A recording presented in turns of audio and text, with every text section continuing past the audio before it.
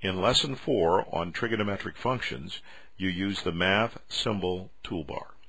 To evaluate sine pi divided by 4, type in SIN and a left parentheses. Go to the Math Symbol Toolbar at the bottom right of your screen and click on pi. Now divide by 4 and type a right parentheses. Press Enter to author the expression. Click on the equal sign on the left of the entry line to evaluate this expression. Notice that the exact value is displayed. You can also animate graphs.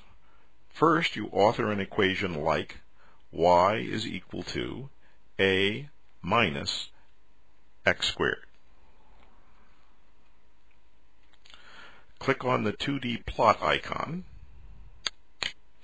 Now click on Insert on the Command Toolbar and select Slider Bar. In the dialog box, type A for the variable name and check the Update Plot While Sliding box. Leave the other entries as they are. Click on OK. Now click on the 2D plot icon to display the graph. Then move the slider bar to see the animation.